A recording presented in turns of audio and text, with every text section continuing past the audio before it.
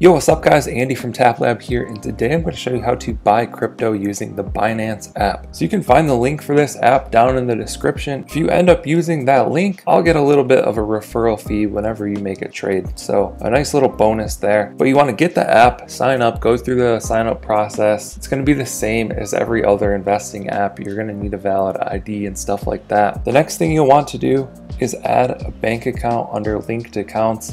And this is pretty dope because it's going to allow you to do pretty much instant transfers. It's not instant, but it does only take like 10 minutes. The catch is that you can't withdraw that money or crypto that you buy for 10 days afterwards. But you know, the quick transfers is super nice. 10 minutes is not bad, especially compared to some of these apps where we have to wait like 5 days. So that's one thing I really like about this app. Let's go to the home screen. I have my setup looking like this. It has sort of my wallet overview and my favorites. You can come to the bottom here and edit this. But the first thing you want to do is go to USD and deposit USD. So you could just do like $100, preview deposit, go through the process. Then it's going to take about 10 minutes to go into your wallet so you can spend it on crypto. The next thing you need to know is that the minimum purchase is $10, I believe. So what we want to do is find a token that we want to purchase. I've added some to my favorites list here. I have some in my wallet. If you want to find one, you can come to this screen in the tab bar on the bottom. Scroll through here, find whatever currency you're looking for,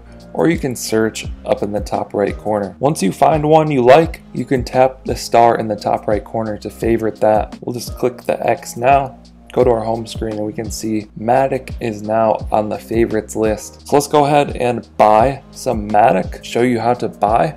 Simply tap the buy button in the bottom. Now remember, the minimum is $10, so you can do a market order, which is just going to automatically do everything for you, or you can do a limit order, and this is basically going to place an order in the order book. Limit order is a little bit more complicated, so if you're new, you probably just want to go with market order, but you could go to limit order if you want to do calculations. So $10 is about 12.4 Matic, so I'm just going to go to market. Let's buy 15 Matic, tap place buy order, should already be executed.